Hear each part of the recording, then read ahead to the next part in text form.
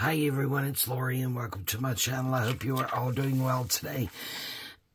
So today it is week 2 of my health update, and this will air on Sunday.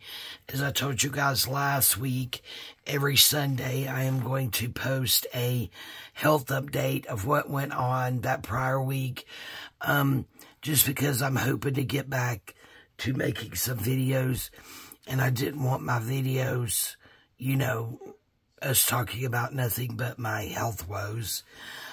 So this week's update is the hands.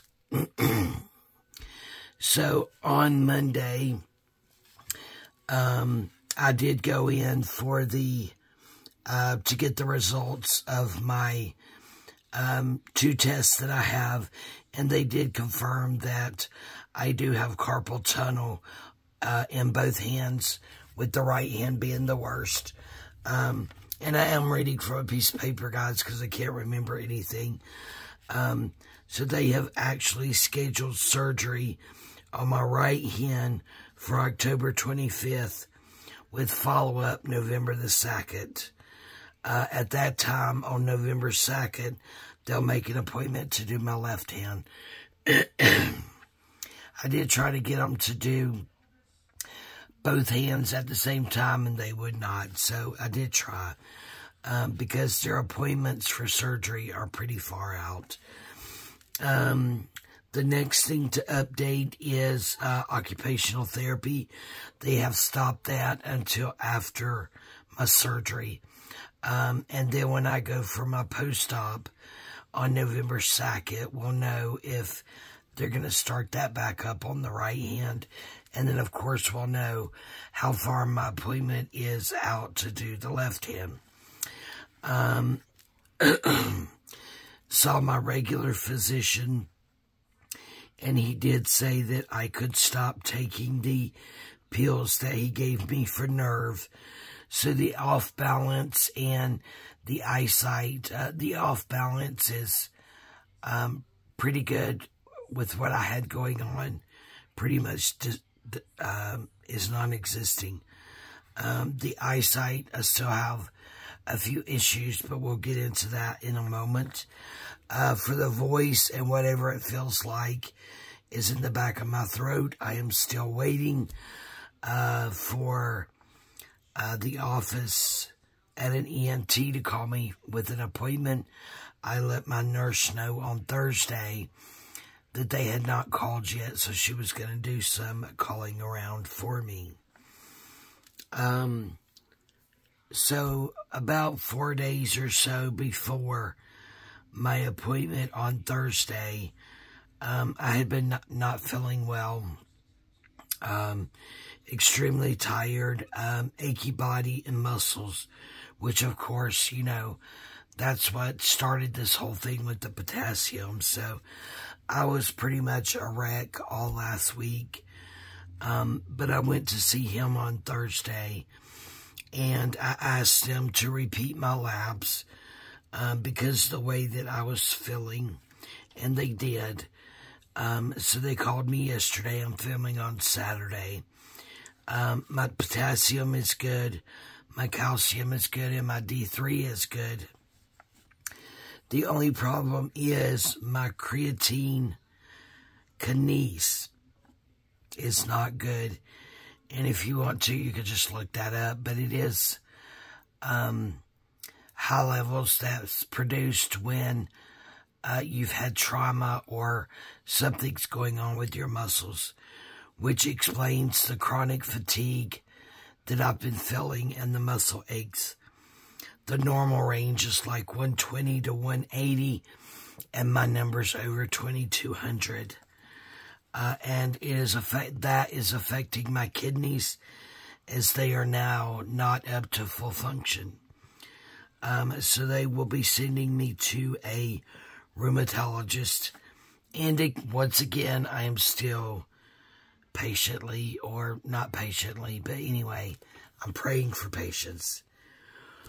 Waiting for an appointment for that to see why it won't stay down and why it has jumped back up so high. from my understanding, you're not really critical on that until you're 5,000 or above. And then that's hospital and medication through an IV. So, yeah, so I'm waiting on that appointment. The only issue with that is if they can't get my creatine kinesis, I think I'm saying that right, down to normal, I don't believe they'll be able to do my surgery. And I actually go for pre-op blood work on the 19th. So I'm really, really hoping they could get me into the rheumatologist who can get that under control fairly quickly. Because all this stuff with my hands, it's just, there's no way to explain it. I'm going into the 3rd month, and with them being numb and the tingling and the pins and needles, like I said, last week was a really rough week, and I was just crying all week, and then, of course, being tired and extremely just wore out and give out, fatigued, I guess is the word I'm looking for, with the muscle aches, and I am having some minor discomfort and pain across my lower back and my lower abdomen, so I'm not sure if that's from the kidneys with them not being up to full function, but I am watching my symptoms very closely, and of course, if I feel like they're getting worse, I will be going to the emergency room. So that is all we have for week 2's health update. I would like to just ask for continued prayers that this all works out so that I could still have my surgery. It will be like endoscopy, and there'll just be a tiny incision with only 3 or 4 day recovery.